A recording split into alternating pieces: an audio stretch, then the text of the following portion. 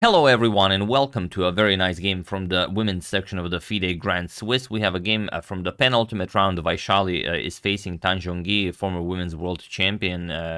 She reigned in 2017 and she's currently reigning as the women's rapid world champion. So wonderful game, and interestingly, both of them qualified for the candidates tournament, but it's the game most of you requested, even though all of the games were really wonderful.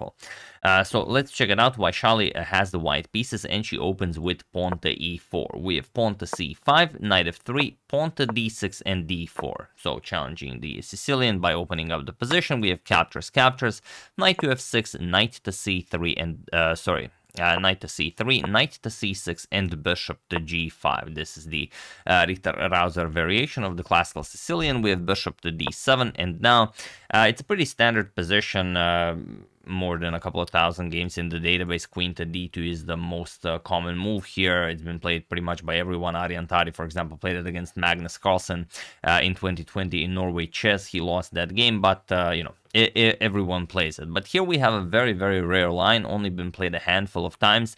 Captures on c6, bishop captures on f6, g captures, and bishop to b5. Only a few games in the database where black usually replies by capturing the bishop or fianchettoing the bishop to g7. It's not really even a fianchetto, as the pawn structure has been ruined, but instead we have rook to g8, and it is now as of move 9 that we have a completely new game.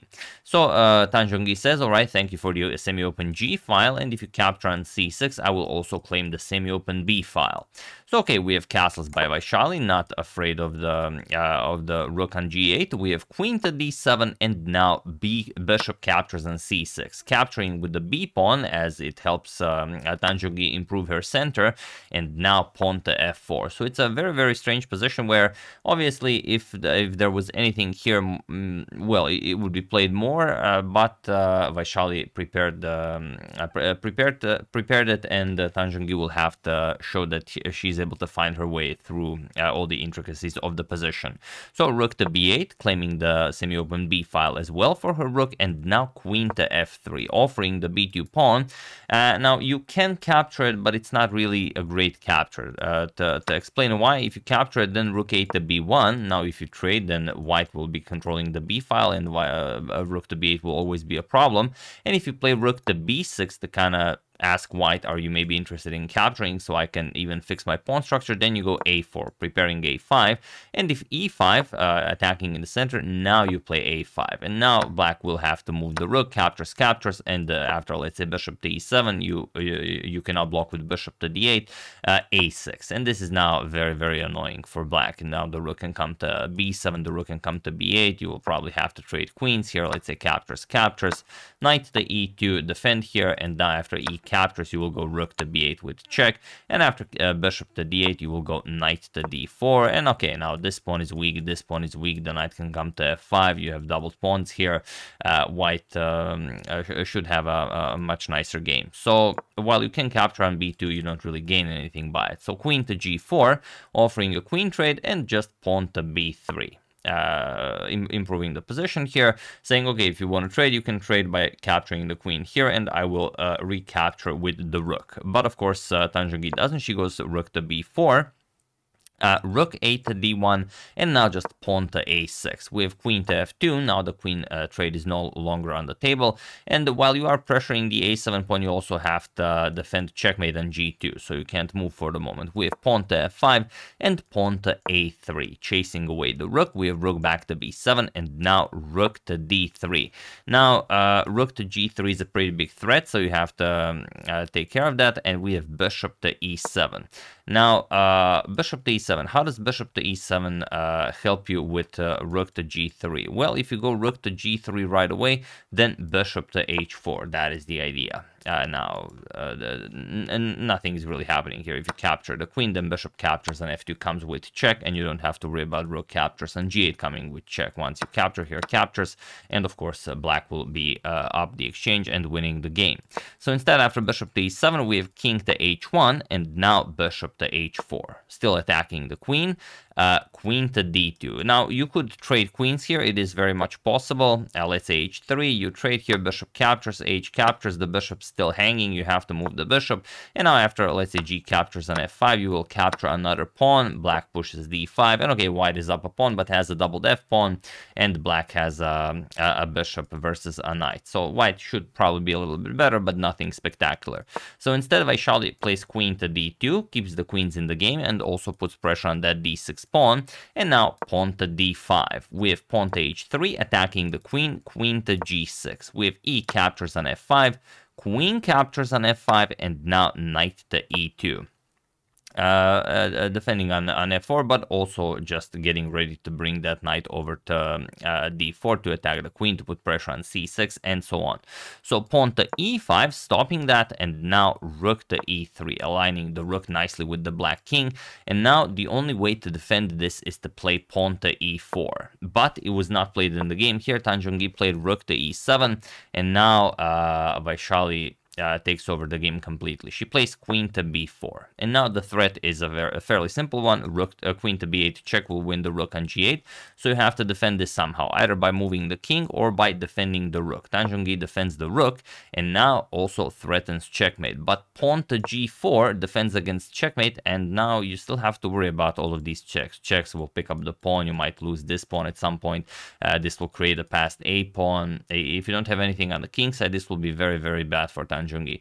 So she continues the attack. Pawn to h5. We have f captures on e5, h captures on g4, and only now queen to b8 with check. We have king to d7, queen captures on a7 with check, king to c8, and now queen to a8 with check. We have king to c7, and now again queen to a7 with check, king to c8, and queen to a6 with check. She repeated once, but now she will continue, of course. King to c7, and now knight to f4, attacking the queen. And where can the queen go to? There are a couple of squares, but none of them really work. It doesn't matter if you go queen to g5, queen to g7, you could go queen to h6, you could go queen captures on c2. None of these work, and the black just gets destroyed, whatever she does. For example, if queen to g5, do you see how white wins on the spot? It's a fairly straightforward idea, but you know, maybe you don't see it. You know, while I give you a couple of seconds.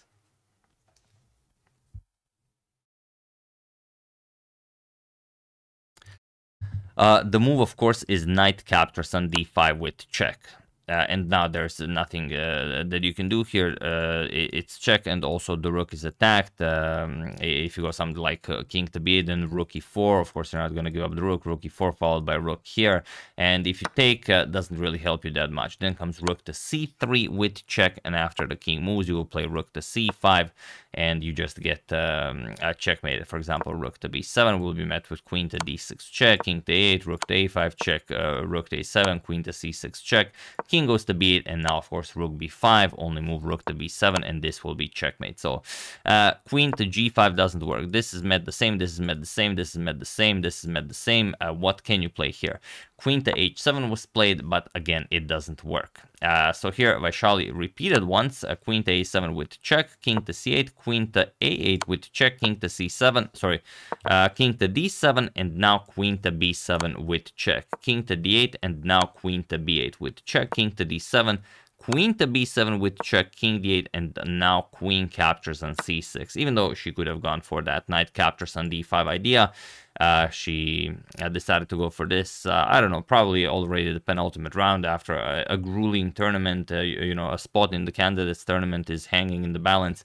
You don't want to calculate and then maybe miss something. This is pretty straightforward, and now you know that you will win this. Rook to c7 was played. Now queen captures on d5 with check, king to e8, and now queen to a8 with check. Bishop to d8, of course, blocking, and now rook to d1, going after the bishop. This will be checkmate. So queen to h4, defending the bishop here. Luckily, the h3 pawn is defended by the knight, so you don't have to worry. But now Vaishali finishes it off with a very nice rook e to d3, and he was in this position on move 43 that Zhongyi resigned the game, as there is nothing more to be done here. The d8 bishop is attacked 3 times, and that's all there is. If you move the king to e7, it's possible. Okay, now the bishop is defended by the rook as well, but now it's not defended by the queen, so that doesn't really help you all that much. So yeah, here she resigned. There's no move you can play. You're getting checkmated whatever you play. And Vaishali not only wins the tournament, she wins the women's FIDE Grand Swiss, but she also qualifies for the FIDE candidates tournament. And interestingly, she qualifies for the candidates tournament as a international master. She's still not a grandmaster, even though she has her 3 norms, but she's still not 2500 rated. So once she reaches 2500, she will get her grandmaster title. Although I think it's if you guys remember when Bobby Fischer qualified for the FIDE candidates tournament, he was not a grandmaster, and he was granted the title because it would be weird for not a grandmaster to play in the candidates tournament. And while it is, I believe, the same for men's candidates now, I think you don't get the title right away if you qualify for the women's candidates tournament. I could be wrong, but I don't think you do. But yeah, she does have her norms, and once she reaches, she got like over 30 rating points in this tournament, so she will break 2500 fairly quickly. And these are the opponents that she faced. So she played an immaculate tournament, not a single loss. She started with a win against Olivia Kielbasa, then a draw against Eline Rubars. For those of you who are following women's chess, know how strong these women are. I mean, they're playing absolutely incredible chess. They're just crushing everyone. So Vaishali defeating them, or you know, even playing against them is really awesome. Then against Maria Muzichuk and Anna Muzichuk, she got a draw and the win. Alexandra Goryachkina a draw. Bibisara Soybaeva also a win. Sophie Millier of France, it was a really crazy game. Everything was hanging there. That was a draw. Then she defeated Antonetta Stefanova, then Tan Zhongyi. Well, pretty incredible tournament. In the tournament, she faced 3 participants of the women's candidates tournament that will be playing in 2024, and she got 2 draws and a win against them. So if she will play like this, or maybe even a little bit better, as the candidates tournament is next year, she could even be the favorite to play in the women's FIDE candidates tournament.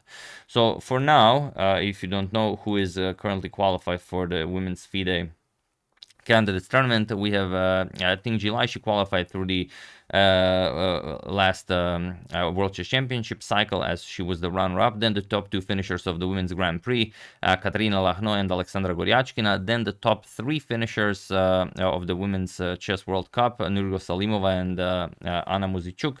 And then you have the top 2 finishers of this tournament, the FIDE Women's Grand Swiss, Vaishali and Tan Zhongyi. Tan Zhongyi actually won 3rd place. Anna Muzichuk won 2nd place, but as she qualified before, the spot goes to Tan Zhongyi. One more player will be decided, whoever will be the highest rated player on the January list of 2024, same as in the open section. So yeah, that's the game. I hope you guys enjoyed it. Very nicely done by Vaishali, choosing this line that sort of doesn't offer that much, but you have to play very precise. I mean, this knight captures on c6 and bishop captures on f6, but you have to play very precise, and she just, you know, basically imposed her will on the former women's world champion. But yeah, something let's say Bobby Fischer used to do in the Ruy Lopez, where he would you know, capture with a bishop captures on c6. He would just take the knight, even though it was considered that it's nothing. He would still play it, and he would just crush people. So yeah, there we have it. Very nicely done by Vaishali. Big congratulations on qualifying for the candidates tournament, and very soon, I believe, getting her grandmaster title. I would like to thank Sam's Giant Tortoise Farm, Marvin Sparrow, Gerhard Henkelman, Per Forsell, Love Marie, and India for your contribution to my channel. Thank you a lot. I really appreciate it. As usual, you can check 2 of my previous videos here. Thank you for watching, and I will see you soon, continuing to check up on your wonderful suggestions and whatever else happens in the chess world. So thank you all. I will see you soon, and have an excellent rest of your day. And I do have a nice photo of Vidit and Vaishali after the tournament here, if you guys want to see. If you haven't seen it, let me just see if I can find it to end the video with that, since it really is a nice one. Yeah, here it is. Okay, let's just check that out. Sorry, it's a bit large. Have to make it smaller. Yeah, there we have a very nice photo.